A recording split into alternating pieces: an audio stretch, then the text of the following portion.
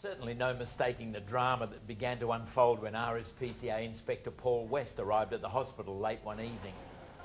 In the back of his van, he had some unusual cargo, and Paul wasn't sure how welcome it would be, so he decided to talk it over first with vet Helen Kemp.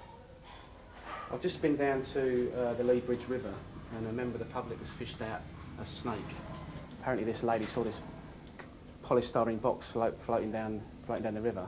Turns out that it's a rattlesnake, which by all accounts are very deadly.